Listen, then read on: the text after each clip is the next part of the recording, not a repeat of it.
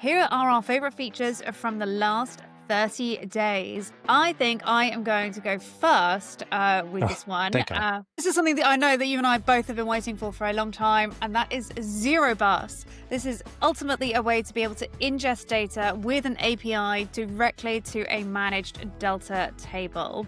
So think IoT or like event data, where previously you would have had to set up some kind of message bus and then pick that up with Spark streaming, because that can be quite error prone, it can be quite intensive, and recovering from it can be quite difficult as well. It's about 100 megabytes per second per connection and about 10 megabytes per message.